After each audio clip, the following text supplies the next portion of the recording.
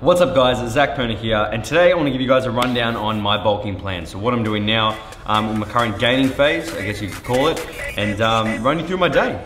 Let's do it.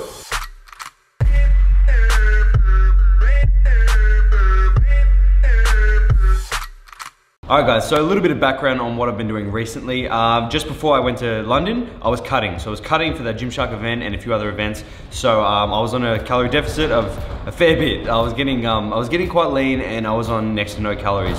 Doing all the cardio, and I was getting a little bit sick of it towards the end, but you know, it is what it is, and I just pushed through it.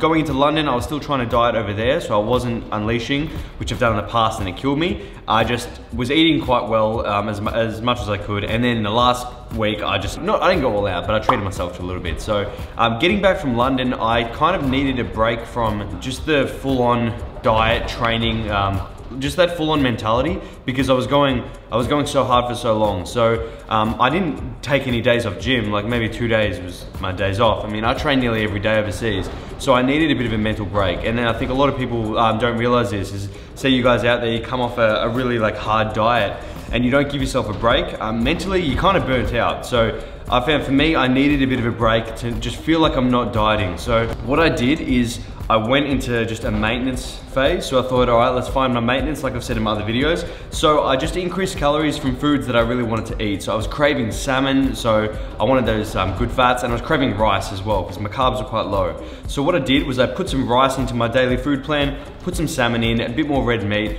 things that I was missing, and I just said to myself, I just don't want to feel like I'm on a diet. That's all I wanted, just to not be so food focused. So I had a couple extra cheat meals per week. I increased food a little bit, and I just gauged my body, how I was responding, and basically I felt like I was getting leaner. Like I did nothing. So I thought, cool, there's a bit more flexibility here. Then I went to the snow for a little bit. I had a few extra meals here and there, and then I realized, all right, I've well and truly exceeded maintenance. It is time for a little bit of a lean bulk again. So I've done this before. I did a bit of a low carb, high fat approach in my previous lean bulk, and it worked pretty well. But I found for me, issues with that is I was snacking on fatty foods way too much. Like the peanut butter was the death of me. That was killing me, because I just snack on it all day. So I found that was like kind of like a trigger food for me. So now I'm avoiding like the peanut butters as much as I can, because otherwise I'll eat them out of the jar. And that didn't agree with me, because I put on body fat like a mother. So what I'm doing now is I'm easing into a lean bulk. So I'm slowly upping my calories, and I'm training so much better than I was before, because I had a little bit of a break. I dialed down the intensity of my workouts, and now I'm starting to pick it up again, and it feels so good, because I had a little bit of time off. Whether you want to call it a deload or what, I just had a bit of time where my body could recover and just not freak out and stress about every little thing. So now we're getting back into the serious part of training and diet, and it feels good. So basically I'll run through my day-to-day routine now, as well as my food plan and how I'm structuring my training. So essentially with my food now, macro-wise, if you guys want to know, it's not too high. I mean, protein's probably about 170, 180, carbs are about 200, and then fats are around 60, 70. I'm not really counting them from oils when I cook with, because it's quite consistent. And I'll show you my food plan, obviously. My training is normal. I do a normal bro split. I rest 2 days a week, and I rest intuitively. So generally it happens to be either before or after legs or back. That's when I need the rest. And so if I feel like I need the rest, I'm resting. I don't just pencil it in and think, oh damn, it's a rest day. Generally I do rest after legs, because I know that I'm pretty fried at that point, even though they're still skinny. So obviously it's not doing any favors, is it, Zach? I'll hit everything basically once per week. So for example, legs, rest, chest, back, rest, shoulders, arms, for example, like that. Might throw in another rest day before legs, and it continues.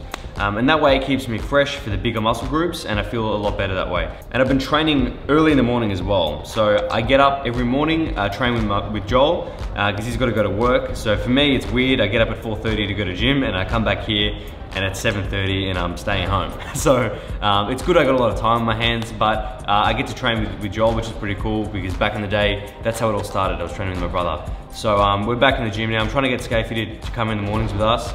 but he's been a bit of a lazy bitch. So you guys gotta get on his back to come train with us in the morning. So early morning session, we get it done, and then I'll do cardio still. I'll still do a bit of cardio just throughout the day. Sometimes I break it up into like 20-minute segments where I just go for a quick walk, just to break it up, and I feel like it helps with insulin sensitivity. So I feel like I can stay leaner, not because of calorie deficit offset, but more because it's helping me utilize carbs better. I'm getting my body moving a lot more. You're not just training, eating and sleeping and sitting on the couch doing nothing.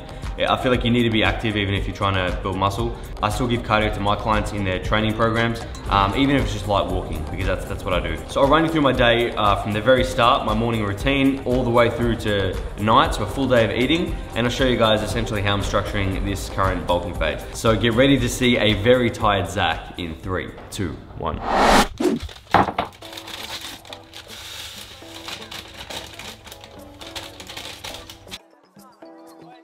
Good morning, guys. So it is way too early today, but that's normal. Making a pre-workout meal to change it up a bit because I'm hitting a leg. So I thought I'll see how it goes, experiment with a little bit more in the tank, see if it's a better or worse session. Some people get tired on carbs, but it might be good. So I'm gonna give this a go, just a little bit of oats. Very tired today, very tired. So there's not a huge amount of carbs in this. There's about 40 carbs and about 30 protein as well. Just to see if I feel any different training with or without food in the system. If I was doing something like arms, definitely wouldn't need to, but legs, I feel like I think I need just a little bit more. So this should keep me going. So I'm gonna smash this down, and then we'll see you guys back here for the post-workout meal. Okay guys, so post legs, dead.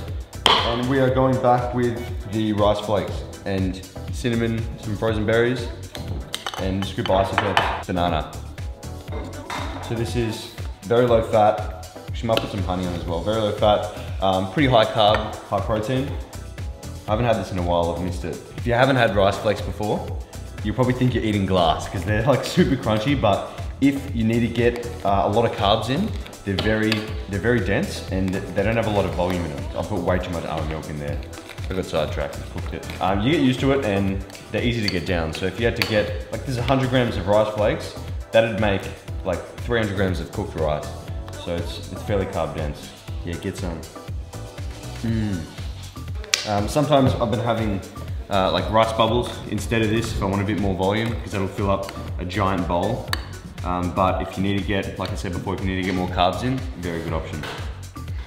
So this will be essentially the first main meal and the most carbs as well. And check out meal 2. Ooh, that looks good. Bear, how good does that look? Yes. So, second meal of the day, we've got some beef mince. This is a teriyaki beef that I made. I actually posted this on my last video. One of the recipes that I made up. Very nice, and it's pretty low in fats. We've got a lot of rice here as well, so about 250 grams of cooked rice. And we've got the beef mince, obviously, too, in here. So meal 2, it's pretty high in carbs, pretty high in protein as well, because we've got the beef mince and the white rice. And it's quite low in fats when you think about it, because it is lean beef mince, and I didn't actually cook with any oils here. I kept that to a minimum, just like the recipe that I posted yesterday. So this is one of my favorite meals, absolutely love it. And it is only like 12 o'clock now, so this is my technically second or third meal. But if I get hungry later on, I'll cook something in about 3 hours. So this will just keep me going.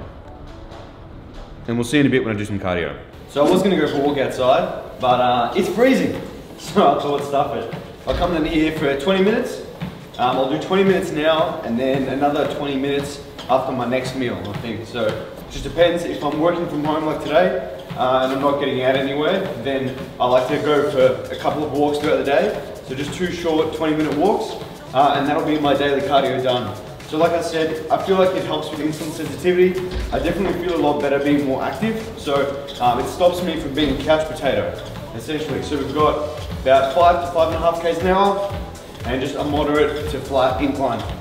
So it's not too crazy. Don't want to be out of breath, dead. So the next main meal, we've got some steak and rice.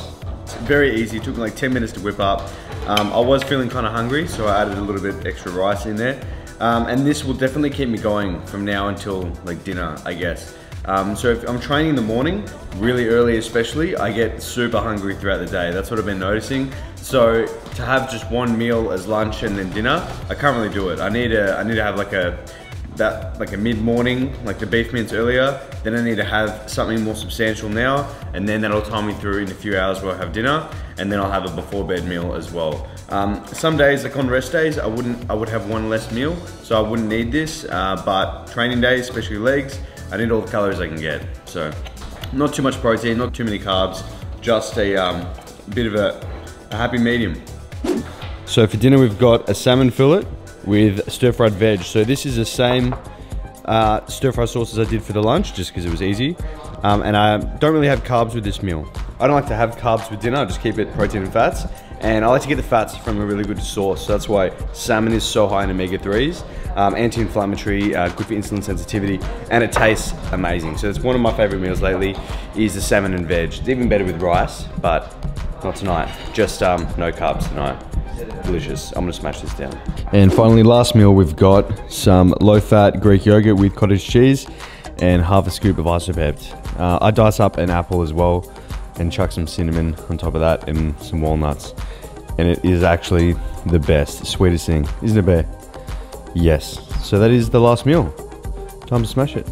So there you have it, guys. That is my current bulking plan. I'm about a week into it, so far so good. I'm aiming to get stronger, more reps, or a little bit more weight on most lifts over time. Not every single week, because that's not really doable, but over time it's in the back of my mind. Keeping my form the same, you guys know the drill. Otherwise, I want to bring up a few weak body parts, definitely calves. I'm gonna hit those bad boys about 2 to 3 times a week. I want to bring up my rear delts as well, because I've been told I have no delts. And I also want to bring up my traps. So I'm going to put a bit of trap work in there with shoulders and back. I'm going to put a bit of extra rear delt work in there as well, and see what happens. Hopefully we can do something. But otherwise, that is it from me, guys. I hope you enjoyed this little video. Just keeping you guys updated on where I'm at currently. And if I get a little bit soft and fluffy, you guys know why. It's about that time. It's winter here. It's time to rug up and get that winter coat on. So let me know in the comments below if you have any questions about bulking you want me to cover, because I'm more than happy to do it in another video. But otherwise, that is it from me, and you guys know what to do. Stay massive. All these sexy jeans in my section, and slide into your DMs in the PM and the AM. Then I slide into your feelings when you see just what I'm saying.